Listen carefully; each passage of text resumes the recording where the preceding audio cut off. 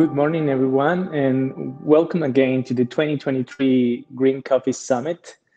If you weren't with us yesterday, I'll reintroduce myself. My name is Andres Montenegro, Sustainability Director at the Specialty Coffee Association, and also one of the hosts for this year's digital event. Yesterday, during our day one of the Green Coffee Summit, we learned from a select group of experts innovating on value models for green coffee, from new and innovative processing technologies to extrinsic attributes, intangible value, and inclusive business built on quality, but on quality of the relationships and information flows. All these innovations are somehow challenging and keep expanding our understanding of what a specialty coffee is and also the possibilities for our sector, suggesting probably a more generative path based not on managing scarcity, but on the opportunities to transition to new forms of abundance, value in general to make coffee better for all. We were able to hear how the value discovery, a vital term in the world of specialty coffee, through the use of tools like the SCA coffee value assessment, evolved shifting sourcing strategies to not just discover value, but to design it. And today we will keep digging and exploring on those practical innovations that are and will be in the future, keep shifting green coffee towards a more intentional industry that will expand value as a design goal to create coffees and coffee experiences designed and tailored to meet consumer preferences. But also tackling the present sustainability challenges of the global specialty coffee sector as it continues to evolve towards this future. Before we head into our first session, I would like to thank today's presenters and panelists for sharing their time and experiences, and also highlight that the Green Coffee Summit, a free-to-attend online event, is made possible thanks to the support of our generous sponsors. Thank you to our title sponsor, Barista Attitude, and supporting sponsors, BWT, Water and More, and Carabella Coffee for your support. Now I'm going to pass the baton to my colleague, Peter Giuliano, Executive Director of the Coffee Science Foundation and Chief Research Officer at the Specialty Coffee Association, who will be the host for our first session of the day.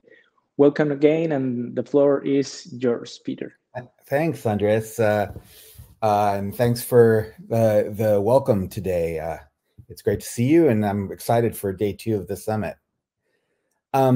Okay, everyone. Well, today, as Andres just said, my job requires me to be involved with science and research. And one thing that the research definitely shows us, which includes the consumer research, the market research, and other scientific research, is the world is changing. It's changing in big ways and small ways. The biggest change, of course, that we think about all the time is the changes that are happening in the world's climate. And of course, that's going to have a profound effect on coffee and its agriculture and its trade. But coffee is changing in different ways too. Populations are growing and changing. Consumer groups are growing and changing. And the trade dynamics in the world are changing all the time. And we respond to change with innovation. Naturally, that's what we are as a species. We innovate in the face of change and in the face of adversity. And that's what this morning's session is really about. Yesterday, we learned, as Andres just mentioned, yesterday we learned about all sorts of other kinds of innovations. We learned about processing innovations to discover new flavors in coffee. We learned about trade innovations, about how companies are innovating their trade systems to make coffee better through the way that they work within their supply chains. We learned about value assessment innovations, about how new tools that have been developed are making it possible to make progress in the trading of coffee. Today, we're going to look at agricultural innovation. Of course, coffee begins at the agricultural stage, and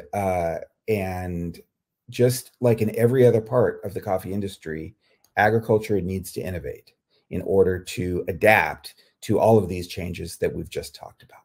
So that's our focus this morning, and we've got three speakers who are in the trenches of this kind of innovation right now, and we've asked them to share their perspectives and their work. So we've got three talks this morning. I'll introduce them now, and then after those three talks, we'll have a chance to discuss and ask questions. I encourage you all to ask questions in the chat as we go and discuss in the chat as we go. And we'll be able to learn about what innovation looks like in the coffee agricultural sector. Okay, so as I mentioned, we've got three amazing speakers this morning. The first, they'll go in order. They have three talks prepared. The first is Kraig Kraft. He is the Asia and Africa Director for World Coffee Research. He's an agroecologist and has worked in agricultural development and sustainability for over 15 years.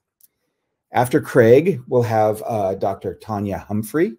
She is the Director of Research and Development of World Coffee Research, and she oversees WCR's research portfolio. And she's always been passionate about innovation in agriculture and the integration with business. So Tanya's the second one. And then our third speaker is Jane Cheserek. She is a research scientist at the Kenya Agricultural and Livestock Research Organization, which is the Coffee Research Institute. And Jane has been with the this Coffee Research Institute for 12 years, working in breeding programs aimed at developing new coffee varieties. So I'm really eager to share these three talks with you about what agricultural innovation looks like. So first, we'll begin with Kraig's talk. Take it away, Kraig.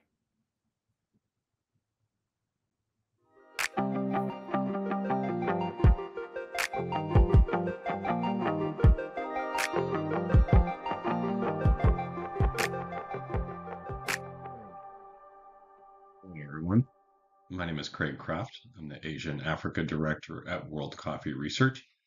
It's a pleasure to share with you a short panel presentation here on coffee's agricultural innovation crisis. The missing opportunities create value for farmers. I'll be joined today by my colleague, Dr. Tania Humphrey, who will present on how breeding can create value for farmers. And finally, we'll have a presentation from Dr. Jane Cheserek of the Kenyan Coffee Research Institute, who will provide a specific example from Kenya. As I go through these slides, I recognize that my camera hides a little portion of the slide, so I'll be popping in and out so you can clearly see the pictures or the words on each of these slides. So, and again, I want to thank the SCA for inviting us to participate in the Green Coffee Summit.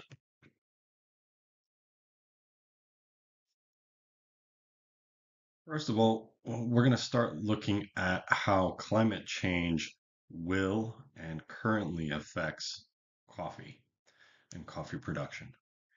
If we take a look at a global macro level, we know that increases in temperature changes the suitability of where coffee can be grown. The increase in severe weather events can lead to major ramifications, not only for farmers who are directly affected, but these shocks are felt throughout the supply chain. We only need to think about how the market and the global supply chain reacts when there are floods in Vietnam or frosts in Brazil. But the bottom line is that ultimately farmers bear the brunt of these risks. If we zoom down into a plant or field level, we can see how climate change impacts Arabica coffee. Increases in temperature mean that there are lower yields and poorer quality, where limiting water also has the same effect. Finally, irregular rains and patterns of rainfall can cause poorly distributed flowering, which means that harvests don't come at the same time or you're harvesting all year. And these have real impacts to growers because, as we are seeing, scarcity of labor is becoming one of the constraints to coffee production today. So if you have seen a WCR presentation recently, you've probably seen this slide. Based on the facts that I've shared with you, right, the coming of climate change, it seems like in coffee, we see this disaster coming, and yet we're casually waiting for it. When really what we need is something on the right. We need to be prepared. We need to make the investments in technologies and innovation that are going to prevent the disasters that we see forthcoming. Innovation is critical. Just 10 years ago, farmers in Central America and Mexico were facing a devastating leaf rust epidemic. Right? The solution to this was the development and distribution of varieties that are resistant to leaf rust. Too many farmers are using varieties and technologies that were created 50, hundreds of years ago. These trees are direct descendants of the original trees that were taken to start populations in Indonesia and Latin America. They don't have any of the innovations that farmers need today. But why is this, right? Well, the problem isn't technical, right? We saw that it was a technical solution to coffee leaf rust in new varieties. There is a structural problem with investment in coffee agricultural research and development. So WCR worked with a Michigan State University agricultural economist, Dr. Maiwish Meredia, to calculate the value of the investment that is needed in order to avert this coming crisis. So right now, the global coffee industry collectively invests around $115 million a year in agricultural innovation.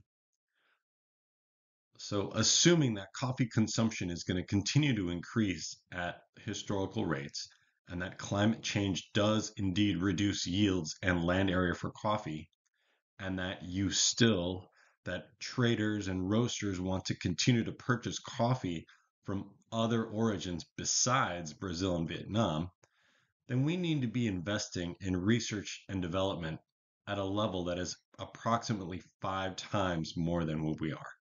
We need to invest an additional $452 million a year to hit that 556 million mark.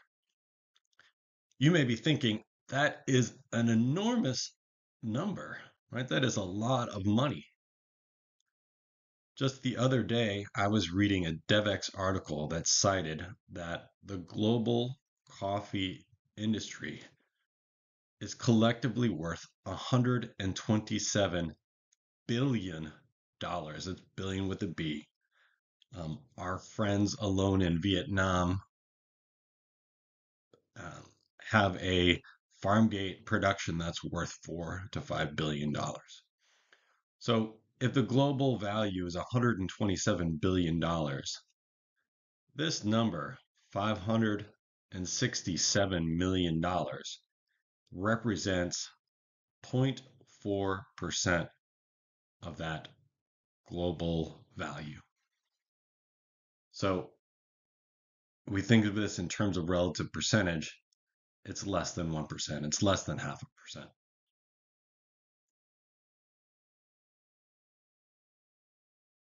If we look at how variety innovation, we're going to shift the topic now to how variety innovation can contribute increased value to farmers, right? We've seen that there is a structural reason why there has not been historically there has not been enough investment in a research and development. WCR, we focus on varieties and variety development and innovation. So we're going to look at how variety innovation can address multiple sustainability issues and add value for farmers, right? By increasing the quality and the amount of coffee farmers get, increasing the financial stability and profitability, decreasing agrochemical use potentially through increasing tolerance to disease and pests, reducing pressure on land use conversion and deforestation because farmers are getting more per area that they have planted. Innovation has been the cornerstone in plant breeding to solve multiple challenges. So you can see plant breeding has gone through its own innovations. There have been innovations in the way that we have been undertaking plant breeding, right? Breeding 1.0, farmer selection, you see something interesting in your farm, you save seed, you continue to propagate it. Breeding 2.0, we start to use information from experimental design to improve how we create new varieties. And 3.0 and 4.0, we start to leverage the power of genetic analysis, spatial analysis, our ability to identify where traits sit in the genome in order to really create new varieties of crops. Coffee is still in 2.0, breeding 2.0. There's a lot of room and space for us to continually to innovate and create varieties that provide solutions to challenges that we are currently facing. Here's one example that we've used at WCR. If you look at levels of innovation comparing to what has been done in strawberries versus coffee, we see that there are over 6,000 varieties of strawberries registered in the Union for Protection of New Varieties of Plants versus 111 coffee varieties registered, meaning that there's approximately nearly 60 times more innovation in strawberry breeding than in coffee. We recognized that for each country, varieties are competitive. Everyone is trying to solve for their own production issues and create varieties that are locally adapted, making sure they've got the qualities that growers want. In order to respond to this, we need a stronger system of innovation, right? One that allows for greater investment and includes more actors.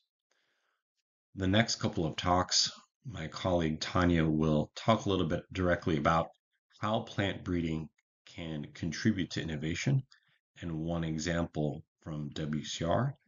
And then our partner, Jane Cheserek, will go with a really specific example of how that's worked in Kenya. So I want to thank you for your attention today, and I'll let Tania take over. Thanks.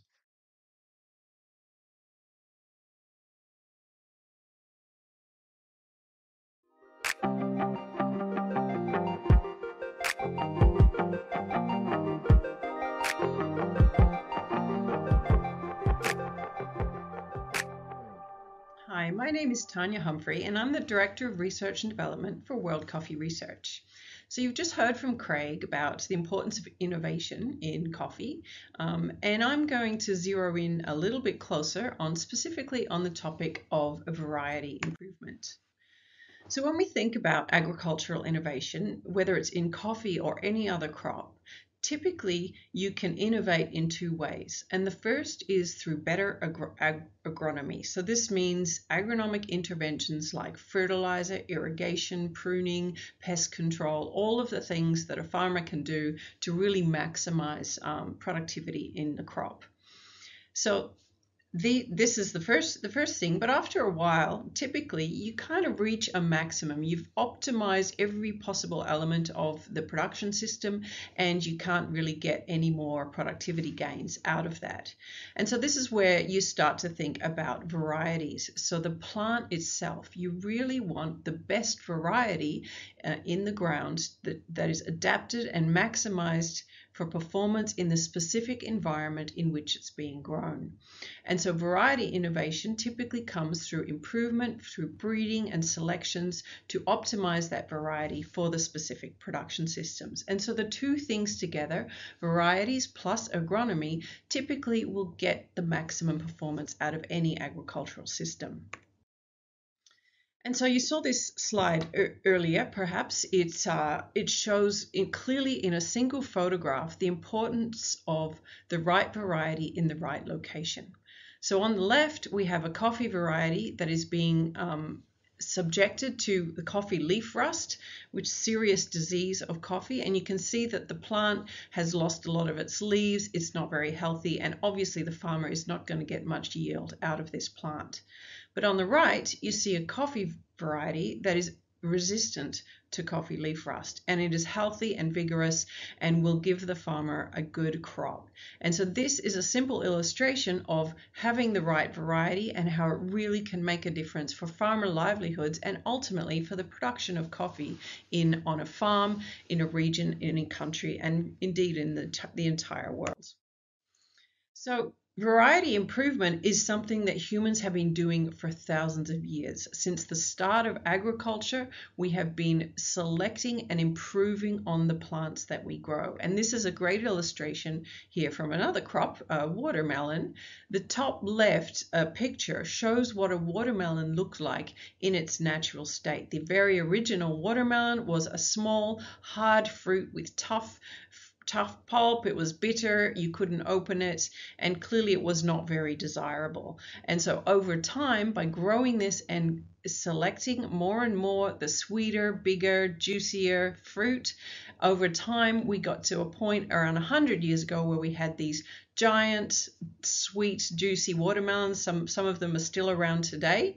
But with more modern and sophisticated approach, we've refined that even further so that we have a whole range of different watermelons in different sizes, flavors, even different colors for different markets. And so all of that diversity is inherently there in the crop, and that's what breeding and selection can do. Take something very small and almost undesirable and turn it into something great.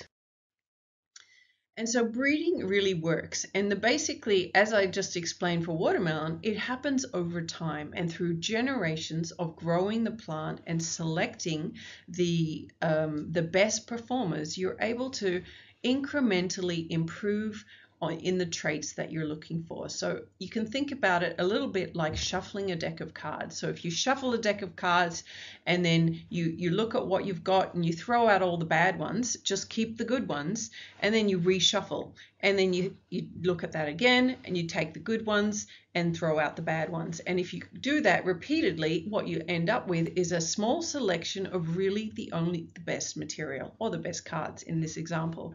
And so this is how breeding works. It's really relatively simple, and humans have done it since they've been growing plants for agriculture. And we do it now today still in nearly every agricultural crop that's grown for commercial purposes. And certainly it's something that needs to be happening in coffee. And so breeding in coffee, we really need to be thinking about optimizing coffee varieties for the production environments that they're growing in. And particularly as we're facing a future with climate change, increasing demand for coffee consumption, as well as pest and disease pressures, all of the challenges that the coffee industry is facing, we need to really ensure that farmers are making the most out of the resources they have available, and that farmers can grow a profitable crop and stay in coffee production. So this is why we need to do breeding, and typically breeding so far in coffee has been relatively underinvested. So you heard about the innovation gap in investment in coffee. In breeding, that is definitely the case, because breeding is a long-term effort. It requires significant investment over a sustained period of time to really achieve great things. And in coffee, it generally hasn't happened. So when we think about breeding for the coffee industry, we talk a lot about demand-led breeding, and this means what does the industry want and need? So when we talk about the industry, what we mean is the entire chain, right from the farmer through to the end consumer. And we need to think about what everyone along that chain needs. And so first and foremost, we consider the farmer, and these are the production traits, the things that the farmer needs out of the coffee plant. And so typically there'll be things like yield, seed quality, pest and disease resistance, perhaps drought tolerance, nutrient use efficiency, plant architecture, whether it's tall or short, how many branches it has in what kind of structure. All of these things affect the way a farmer produces their crop. And we need to consider them and understand the genetic determinants of these things to allow us to be able to make those selections. So we think about the farmer first and foremost, but ultimately coffee is a consumer product. So we really need to understand, what is the consumer looking for? What are the traders and the roasters and the people along the value chain? What are they looking for when they buy coffee? And of course, this is where the whole discussion around quality comes in. We really need to understand quality. We need to incorporate it into the breeding pipeline, and we need to understand how we can make improvements that really maximize the genetic potential that you're getting out of the variety, so that we can make sure that we've got the highest quality material. So all of these things, all of these needs and wants in the industry basically can be translated towards to become target traits for a breeding program.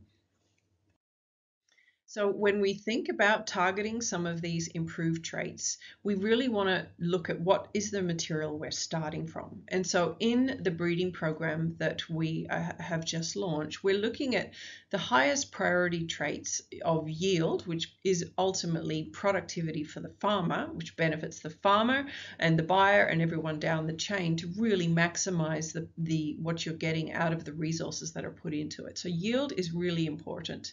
Disease resistance would usually come second, because you want the plant to be resistant to whatever it's encountering in the field, and there are many natural sources of disease resistance that we can incorporate into the coffee varieties.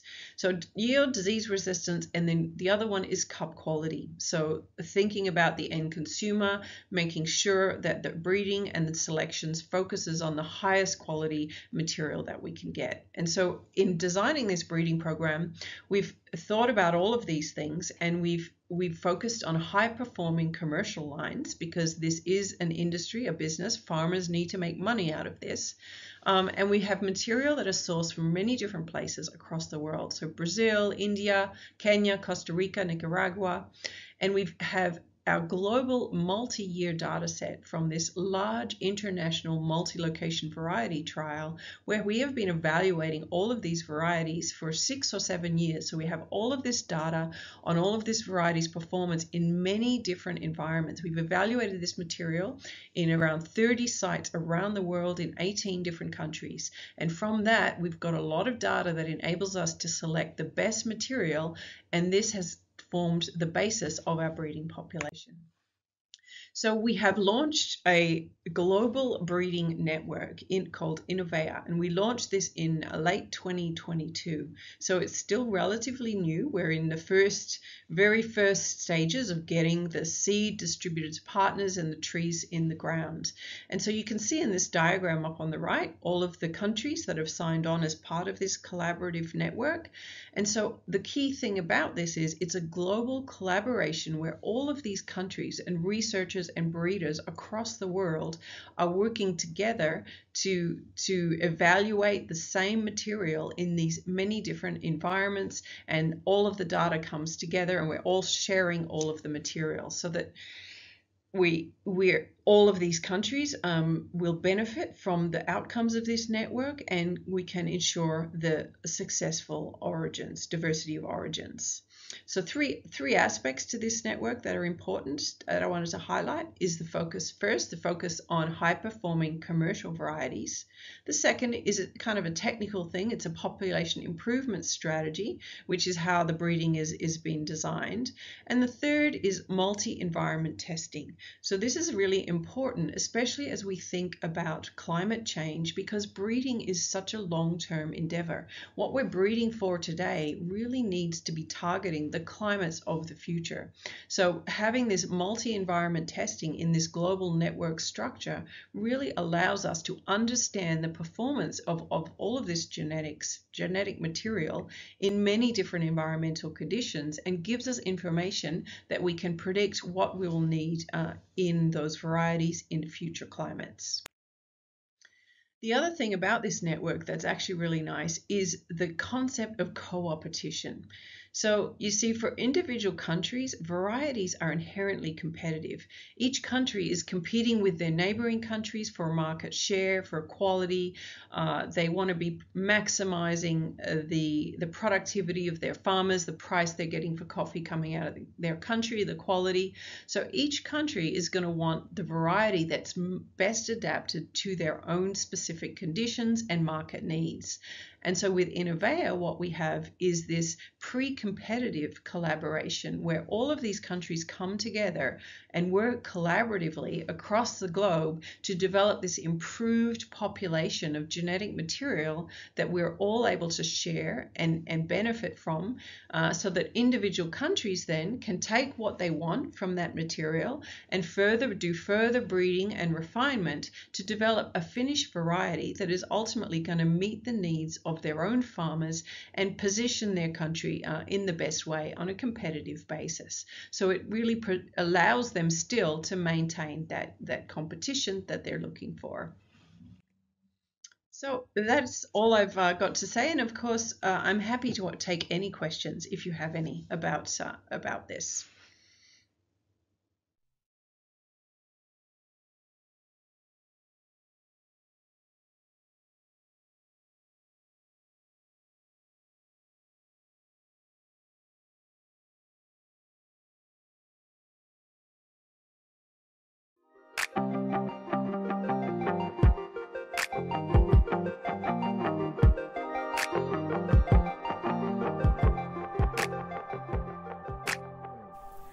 My name is Jane from Coffee Research Institute under the Kenya Agricultural and Livestock Research Organization, and I'm going to present about breeding for cup quality in Kenya.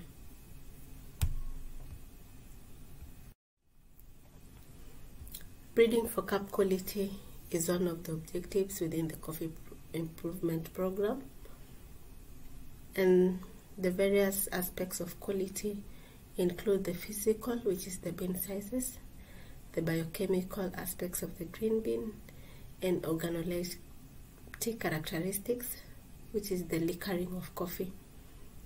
Genotypes such as geisha, the typicals, and the bourbons are key genotypes for specialty markets because of its highest cup quality. Unfortunately, these genotypes are very susceptible to coffee diseases, including the coffee leaf rust and coffee berry disease, and thus are not profitable to farmers unless the farmers use chemicals such as fungicides to control them. Over 80% of the coffee farmers in Kenya are smallholder farmers, and so we need to produce genotypes that reduce cost of production in terms of resistance to coffee diseases. And also with this, we have to ensure that whatever we produce is of high quality, high yielding for the farmers, and also disease resistant, so that we can be able to maximize on the returns of coffee production. Expression of quality is determined by the altitudes where the different coffees are grown, and so it's important to select our coffees in different altitudes from the low to high, since we know that with high altitudes we have a better expression of cup quality. The G by E effects are critical in breeding for stability studies across the different environments for all the traits including quality. We have to produce a variety that is stable and can be able to produce these characteristics that the farmer and the consumer needs. The different areas that affect the expression of quality. The first one is the varietal effects. Different genotypes perform differently in terms of cup quality, and so it's important that when we select, we are able to select against those that have low cup quality. The environment also affects the expression of these genotypes for cup quality, and as indicated earlier, it's important to be able to select for a variety that is stable across environments and is high in terms of cup and yield. The consistency of cuppers in assessing quality is very critical. Cuppers in one country or region and cuppers in another region should be able to assess the same beans from the same varieties, from the same location, and be able to give results that are consistent and with very low variations in terms of results. So consistency is very important. There are many opportunities through value addition that allow the beans to express themselves in terms of cup, and this include the various processing methods such as the naturals, the honey processed coffee, and also the wet processing methods.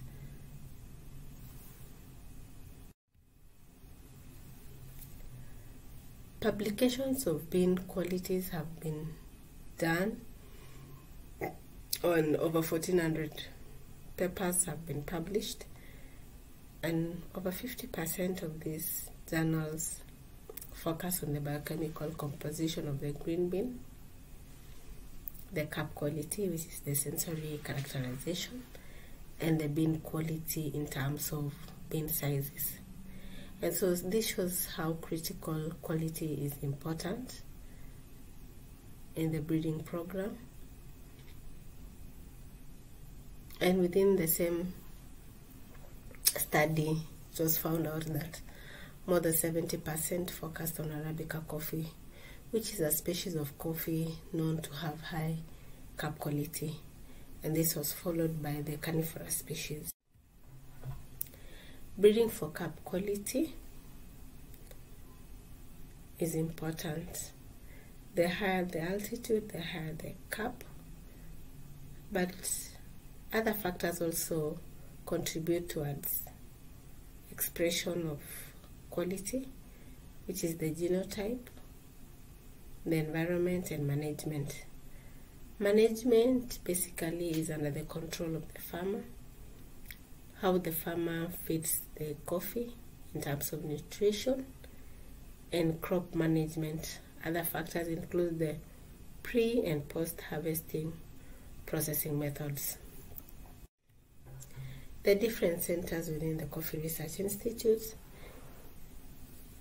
in different coffee agroecological zones, where we plant all our genotypes and be able to study how are they stable in terms of cup quality and also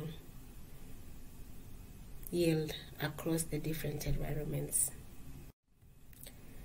Research and development has been focusing more on yield, the disease resistance, the quality of the coffees being worked on, and also adaptability in different environments. For the farmer, yield is very important, and also the quality in terms of bean sizes, which is a price determinant. The marketer looks at the quality and the volumes that the farmer produces. We have the roasters within the value chain, and the final stakeholder within the value chain is consumer. The consumers play a big role because they're the determinants of what do they want. And so within this breeding cycle, we have to consider demand-led breeding, where we have to have different product profiles and be able to look at this value chain. What is needed at what point? And so our breeding program has to focus the need of every value chain player, from the farmer to the consumer. The quality evaluation in terms of bean grade has been focusing on the different sizes based on the screen sizes. We have the E, we have the AAs, the ABs, the PBs up to T, which is the smallest in terms of size. And all these specific bean grades fetch different prices. And so it's important to know, what are we producing to the farmers? What are we giving to the farmers? Do we have more of the AAs and ABs? Do we have more of Cs and Ts in the specific genotypes? And so we have to consider specific variety, and also taking into consideration the returns the farmer will make from these specific genotypes. The quality looks into coffee in 3 different aspects. We have the raw characterization of coffee, we have the roasted coffee, and also in terms of liquor. All these different traits during sensory characterization contributes to that final class of a specific genotype, which ranges between 1 and 10. For coffee, in Kenya, for our own coffees, we have to consider those varieties that have scores of more than 8. We have the 5 different varieties. We have the Batten and Ruiru, which is an improvement of SL34, 28, and K7. They are resistant to diseases, they are high yielding, they have cup quality that scores more than 80. And so the aim of the breeding program is to come with new varieties that have these characteristics, so that we can be able to take care of the farmer, reduce the cost of production, and maximize the returns in terms of productivity. The coffee market price within the Nairobi Coffee Exchange is shown for the last 2 years, how the performance of the various coffees and the payments that were made.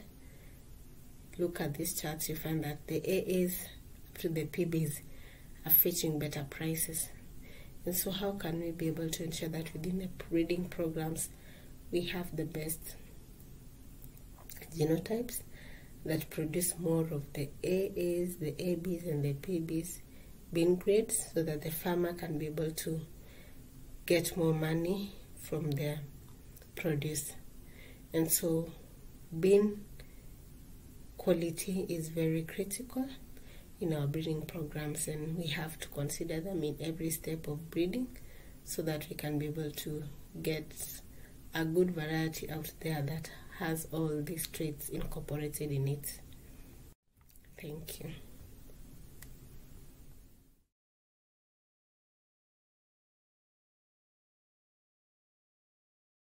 Hello, everyone. Thanks, Jane, for that talk. Thanks, Kraig. Tania, thank you for your those excellent talks. That was really interesting. Thank you all for the. I feel like we've had a guided tour through agricultural and genetic information. So we've got some questions from the chat. But before we begin, I'd love to sort of clarify a few things of my own. So we used there was a few terms being used in this talk, Jane was talking about genotypes a lot. We've talked about other terms. What we're really talking about here is developing varieties, right? Which are some of these attributes that we were talking about yesterday, these varieties that are well known in coffee. Some of these are really traditional. Jane's list had some of those varieties that are closely identified with Kenyan coffees. But is that what we're talking about here? Is like developing sort of new versions of those varieties that we've come to be familiar with in coffee over the years? I guess maybe Tanya, I'll ask you that question. Yeah, sure, exactly. A new variety, a variety is a genotype, but not every genotype is a variety. So typically, you know, by the time you release a variety, it needs to be very well characterized. But in a breeding program, you have a whole lot of different genotypes. And from that, you are selecting the ones that will ultimately be evaluated and selected to be released as a variety. But yes, mostly a genotype and a variety in this context can be used interchangeably. Got it. So these ones we think of as varieties can be improved even when they're still thought of as the same variety. Is that what you're saying? Yeah, I mean, it does get muddy in coffee because the approach to varieties and certainly the seed systems, it can be a little informal and unregulated in many places.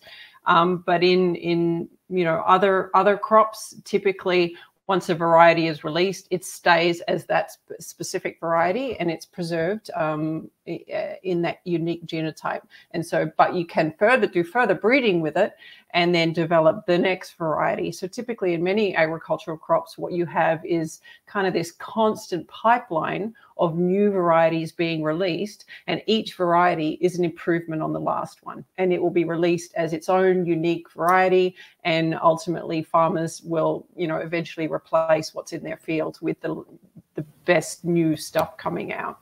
Got it. Okay, thank you. Kraig, you mentioned different, and you and Tanya both mentioned other crops besides coffee. Strawberries were mentioned, melons were mentioned, etc. How does coffee, how do these systems work in other industries? And how is that similar or different to coffee? Maybe Kraig, start with you. Yeah, thanks, Peter. Yeah, so in the United States, if you look at a crop, say apples or almonds, there is a checkoff program whereby every quantity of almonds or apples that gets sold, there's a fund that gets returned back to a board that then gets to direct that back into research and development. In the case of coffee, coffee is produced in a number of countries all across the world.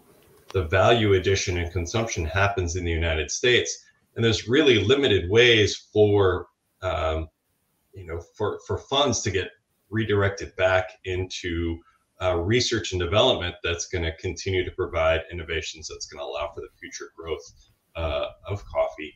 I think I just want to. NCA had a recent publication that said, Americans spend something like, $110 billion on coffee and related goods just in 2022. So, I recognize that the numbers that we were talking about seem quite large, but we're talking about 0.5% returned back into research and development. So there are systems established for crops that are produced here in the United States and in North America. But because the production happens in other countries and the value addition and consumption happens here in the North, there isn't an easy way for those funds to get back. Got it. Thank you. Yeah, maybe I could just build on that too, because in a lot of agricultural crops, it's very much focused in the commercial, the private sector. and certainly in many staple crops, annual crops, maize, wheat, soybean, these kinds of things are annual crops. There's a business model, there's a way to make money out of that because companies can sell seed every year. And those companies, as we know, some of them are very large international companies, and that's the business of agriculture in those types of crops. Coffee is not an annual crop. It's a perennial. A farmer will retain the same trees for 15 or more years. In some places, it can even be up to 100 years of the same tree in the fields producing coffee that whole time. So there's not a great business if you're trying to sell seed. It's not going to be profitable. So that fundamental commercial aspect of the coffee variety and seed business is kind of a weakness in the system, which means the whole thing needs to be supported by other mechanisms because there's not seed companies that can really make a viable business out of this. Great. Thank you. Jane, there was a question in the chat that I thought maybe you could speak to a little bit. We talked about testing of these varieties, when these varieties actually get developed by the institutions that are associated with Innovea, and then they get tested. And you had a very cool kind of list of different locations that varieties can be tested at. There was a question about, and you listed the altitudes of those places. How else do those differ from each other? Are they in Kenya? Are they geographically distributed? Are they managed any differently from each other, or what does that look like?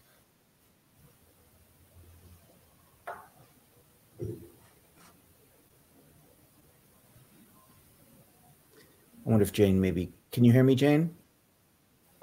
Yes, I can hear. Okay.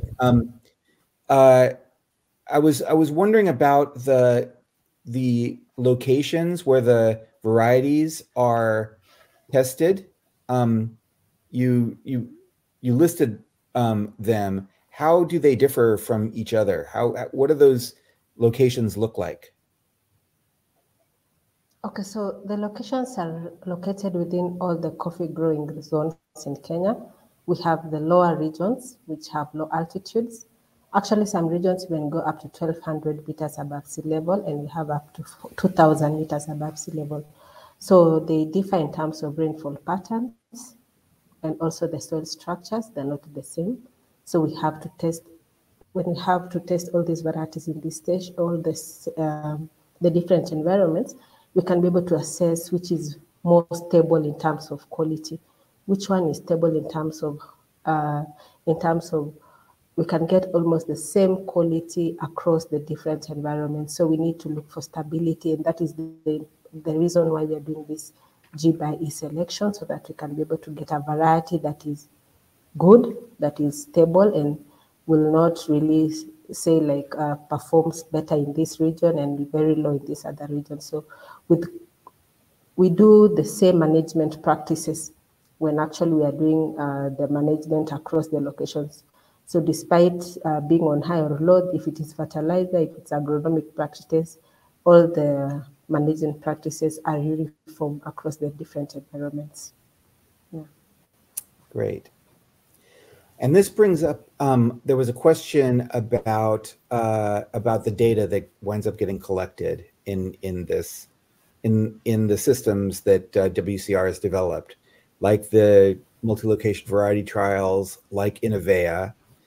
How does that information, that data, get shared with breeders, producers, etc.? Maybe Tania, you could speak to that. Yeah, I mean, this is a good question and something that we're working through right now. Particularly, the multi-location variety trial is where we start with, where we've evaluated essentially a whole lot of pre-existing that have been evaluated in 29 sites all around the world.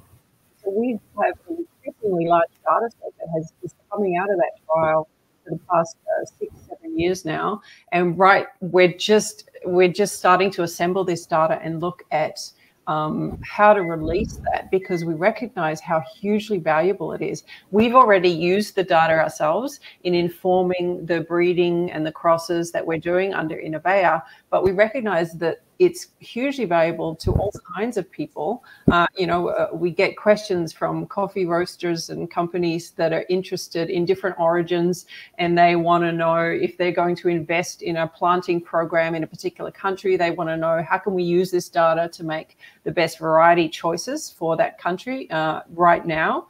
And so this data set is really valuable, and we're in the process of trying to release it publicly. We want to do it by publishing it first in the scientific literature, so that scientists can start digging into the data and do some analysis. But as we do that, we will be looking at how to release it publicly to make it more broadly available.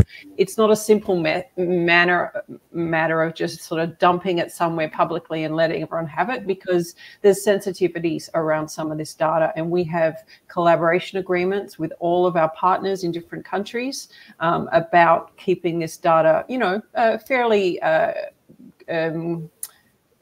controlled until the point it's published and everyone's in agreement with that. So that's the process we're navigating right now. Ultimately, our goal is to release as much of this data as possible, because this is how research works. Science builds on results and data that has come before. And so it's all very well that we use the data to make our breeding selections, or we give it to our partners, but the maximum benefit gets obtained when it's in the public domain and all kinds of people can use it for whatever they need. So that's our end goal. It's not so straightforward to get there, and we're working through that right now. Yeah. Okay. A couple of specific questions that came up that that you all might be able to answer. One was about Canephora. Are we talking about Arabica here? Are we talking about Canephora and Arabica? Other species? So yes, first. So what I talked about is Innovea specifically, which is our Arabica breeding program that we launched in 2022. So all of that story is Arabica, and Jane mostly talked about Arabica as well.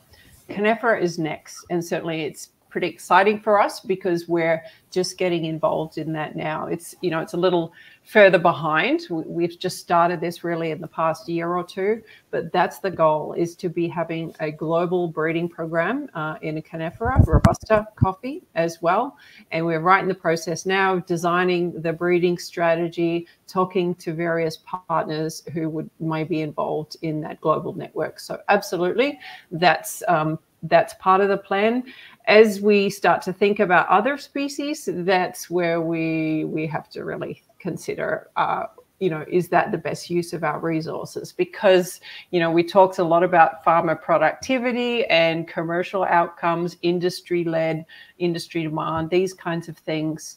We have to really focus on what's going to be profitable and viable in this whole commercial landscape. And right now, that's mostly Arabica and Canephora. Some of the other species are certainly interesting. As breeders, as scientists, we think about those. We get a lot of questions about Stenophila. It's certainly interesting, but there's a long way before those things become commercially viable. And so we're trying to focus on the first and foremost, what's most important in the industry right now. Got it. And as you talked through that, I realized that really with WCR, you're not talking about just one program. You're talking about lots of different things that are happening at the same time in different places with different in different ways. There was another question about how different countries vary in terms of their involvement in these programs. Can maybe you all speak a little bit to this question about how do countries vary? Some countries seem to be very involved, some not as involved. How does that work out? Do you want to take that, Kraig? Sure. Right. So I think in Innovea, we're really targeting countries, that second tier of Arabica producing countries, folks that breeding programs that really need assistance in keeping their producers producing coffee. Brazil has a history of investment and innovation into their varieties, and they're really an example for everyone to follow. I mean, we're trying to get everyone to invest and develop varieties in the way that Brazil does, right? They've got varieties that are early ripening, late ripening, adapted to exactly what their farmers need. But I think, that doesn't preclude them from participating in the different aspects of Innovea or the other work that WCR does. We're currently exploring partnerships with a number of different countries in the Robusta network that aren't participating in the Arabica breeding network. Got it.